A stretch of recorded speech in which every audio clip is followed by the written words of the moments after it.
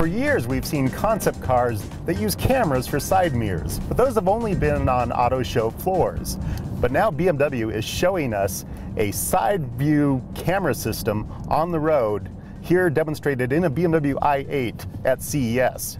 We're driving down the Las Vegas Boulevard, and I've got 4 cameras in this car, 2 on side struts where your normal side view mirrors would be, and 2 on the rear glass.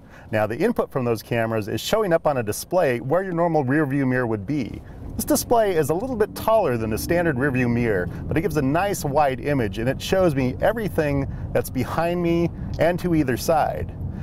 And instead of just single images from each camera, they've actually fused the image to one display. This actually looks like the imagery from a single camera, and it's showing everything that's behind me. It's actually a really beautiful view, and a really clear view too. And beyond this single fused rear view image, we also have smart cameras here. So we have a display that gives me a blind spot warning. If there's a car on my left or right, this warns me if they're there by flashing red on either side, letting me know if it's safe to change lanes or not. And another advantage of the system is that the cameras on the sides of the car are actually slimmer than you'd get with a normal side view mirror. So that makes better aerodynamics, longer range in a car, and it even reduces some of the noise in the cabin from wind.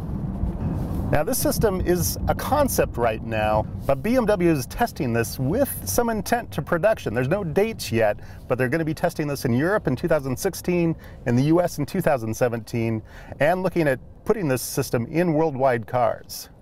Now, driving with the system around Las Vegas, I've had to make some mental adjustments to how I normally drive, looking to the center instead of the side mirrors to see what's to either side of me. But it works really well. I'm really impressed, and it'll be good to see the system on the road. I think it'll improve safety quite a bit.